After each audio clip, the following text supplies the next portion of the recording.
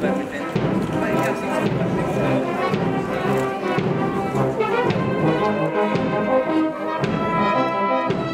The sun shone on the graduates of the University Campus Oldham as they celebrated at their graduation ceremonies. The 2012 award ceremony was presided over by the university's Chancellor, celebrated actor Sir Patrick Stewart. A total of 224 students received their awards on the day. One of the highlights was the presentation of an honorary doctorate to the Oldham-born academic and television presenter Professor Brian Cox. The physicist has recently become a television celebrity for programmes that include Wonders of the Solar System. After assembling in the town centre, the students and lecturing staff processed to the Queen Elizabeth Hall for the ceremony, led by Sir Patrick Stewart and Professor Cox.